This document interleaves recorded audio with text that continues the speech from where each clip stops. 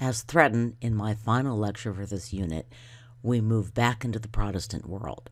In 1648, the 80-year war between Catholic Spain and the rebellious Dutch Protestant provinces ended with the Treaty of Westphalia's recognition of an independent Dutch republic. Germany remained a patchwork of more than 300 states. Spain remained in control of Flanders, now Belgium, and southern Italy. The Netherlands emerged as a vital new political, economic, and cultural force. The Calvinist Protestants had no objection to lending money at interest, and Amsterdam replaced Florence as Europe's banking center. The Dutch East India Company dominated trade in the Indies and controlled much of the worldwide shipping that was bringing Europe new prosperity. Religious toleration attracted immigrants, including America's future pilgrims, and they further contributed to the Dutch wealth.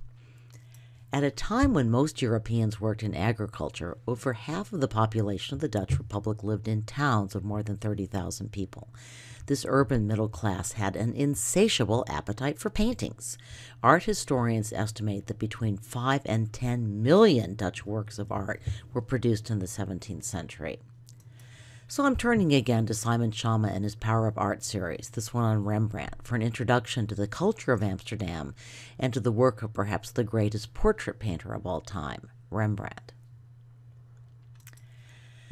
So now we fast forward a decade and Rembrandt produced this masterpiece, one of the most famous paintings in art history. It is not on the list, and I don't think any other single omission except maybe Picasso's Guernica has provoked more outrage from fellow art history teachers.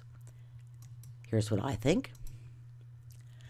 But if you would like to thwart the College Board's evil limitations on your education, the video up on Moodle analyzes it brilliantly. Here are the times we don't, alas, have time now. Well, with that out of my system, I'm going to succumb to the crushing might of the College Board and talk about their only required work by Rembrandt, which is an etching. But to be fair, why should I be fair? Rembrandt was also one of the great masters of etching in art history. To remind you, etchings are made by covering a plate of metal with wax, incising the drawing into wax, then pouring in acid that etches through the metal plate. Soft wax is easier to carve and it allows for more diversity of shading and depth, as you can see in this picture of Christ receiving the children. The deeper the etching, the darker the image. Chiaroscuro comes alive in prints, as, by the way, it very much does in Rembrandt's paintings. This is the kind of religious art that pious Calvinists hung in their homes, though not in their churches, and Rembrandt made very serious money from this print. Our required Rembrandt etching dates from relatively early in his career, although this was also a time when Rembrandt was enjoying considerable commercial success. This marriage portrait marked the first time that Rembrandt has presented himself as an artist at work. He is highlighting his skill at drawing, a critical skill for a painter and for a creator of etchings. So this is a kind of ad for his art. I think it's quite intriguing that Rembrandt has etched himself so much more deeply. Saskia seems almost a pale shadow in comparison. And he's not looking at her, he's looking at us. On the other hand, she seems lost in her own thoughts as well. Is she validating his choice of profession by looking on? Is she wishing he'd get a real job? Rembrandt loved to draw and paint himself and his wife in different guises, complete with costumes. So here is Saskia as a shepherdess in a pastoral scene. And here we see Saskia portrayed as a prostitute in a tavern, sitting on the lap of the prodigal son, which is another self-portrait of Rembrandt. You'll notice the resemblance to the etching, which was made a year earlier. But this Saskia is livelier and less detached, and Rembrandt looks as if he's had a few too many. The good times ended all too soon for the prodigal son and for Rembrandt. In fact, Rembrandt painted the end of this story just a couple of years before his own death. Some art historians consider this his greatest painting.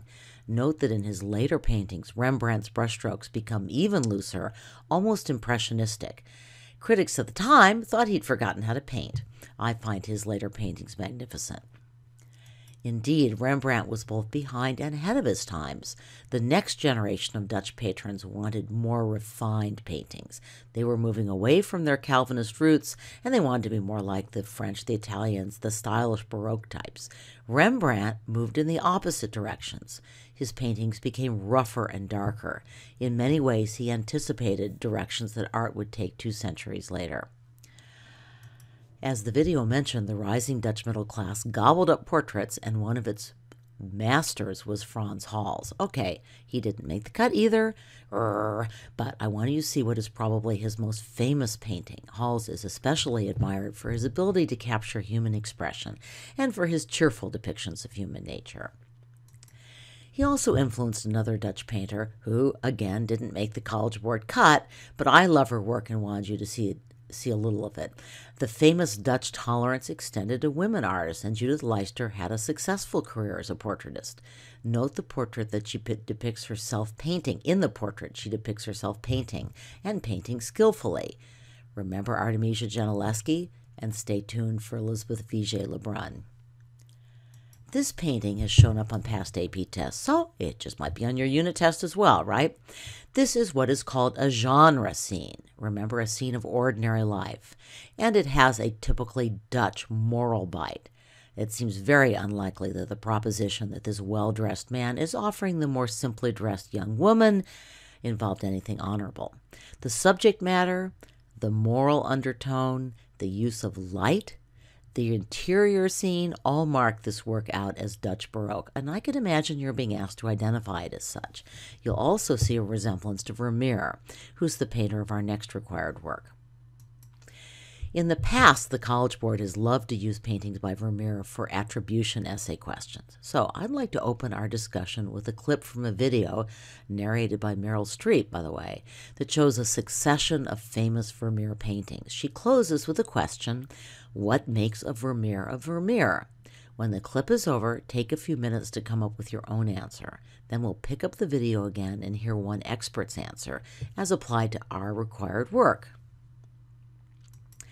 So I know it's discombobulating to see several short clips from a video, but the video does a better job of describing Vermeer's use of perspective in this painting than I will, and you're hearing from real experts.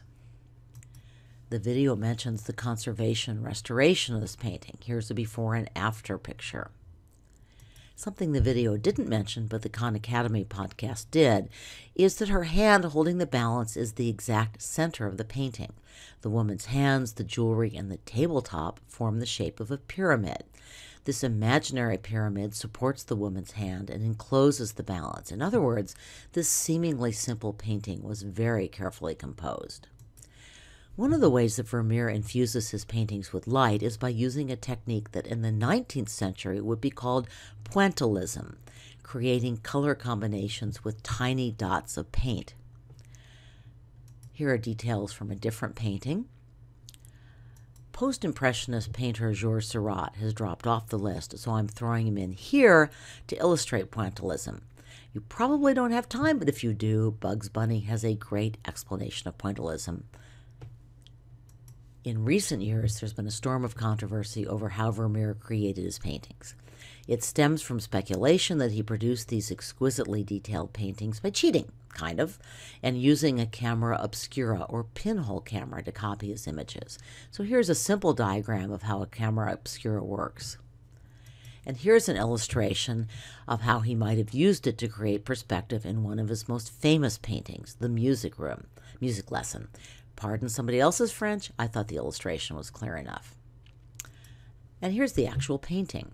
Note, by the way, that Vermeer's paintings very often show a window that is emitting light, but we never see what's outside the window.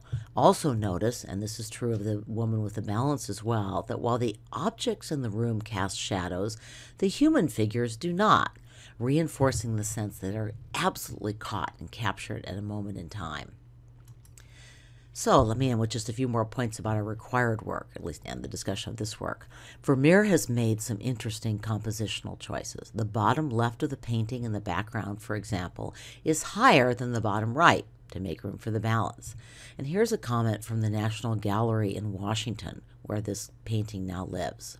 Quote, "The interplay of verticals and horizontals, of mass against void or emptiness, and of light against dark creates a carefully balanced but never static composition.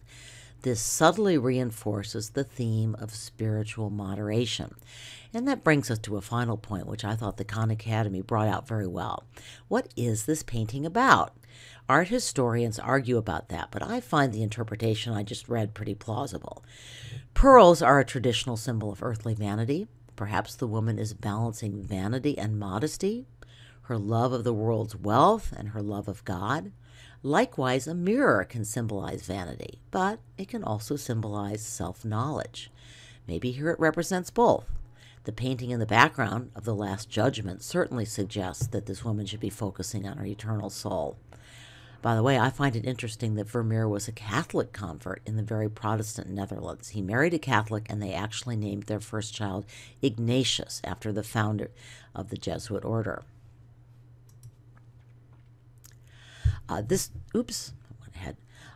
isn't our required work, but it is an excellent example of another typically Dutch Baroque genre, still life paintings. These were also very popular with urban middle-class customers, and they gave painters an opportunity to show off their ability to paint reflected light, transparent objects, and rich textiles. This painting also, of course, shows off the wealth and widespread trading connections of the urban merchant class. Even back then, Ming vases from China were pricey. This is the so-called vanitas still life that combines the customer's taste for luxury goods, the artist's mastery of realism, and a moral message. Notice there's a skull, a ticking timepiece, and an overturned glass, all sending the message that life is fleeting, and you need to make the most of your time. Okay, finally, we come to our last required artist, although not yet her required work. Flower paintings were another very specific, very popular genre that showed off an artist's technical skill and fed the Dutch love for gardening. Notice that the brushwork here is tight and precise. It's really almost invisible in contrast to Rembrandt's broad, loose strokes and to Vermeer's dots of light. Note, too, the careful composition of this work with its strong diagonal. The painting may be still, but it's nevertheless dynamic. So I hope you watch the Khan Academy video because this work is not going to get enough time. This is another required work that we could have easily shifted to our next unit. Rachel Reich was the daughter of a noted biologist and naturalist, and this painting shows that she shared his interest in scientific observation, access to his impressive specimen collection, and probably an interest in the world revealed by the newly invented microscope. A Dutch invention.